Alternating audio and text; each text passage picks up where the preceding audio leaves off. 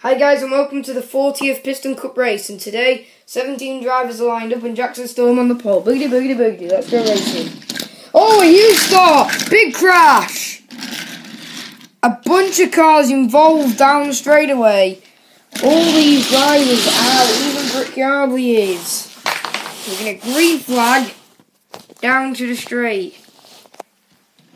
Jackson Storm takes the lead.